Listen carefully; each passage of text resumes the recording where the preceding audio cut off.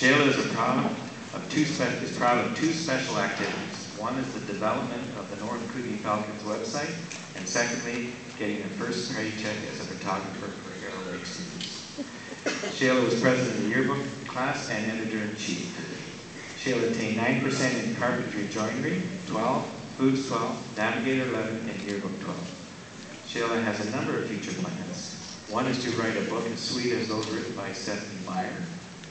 Secondly is to be a photographer, and lastly, a career in the movie business. Shayla would like to say to the grads, be what you are and say what you feel, because those that mind don't matter, and those that matter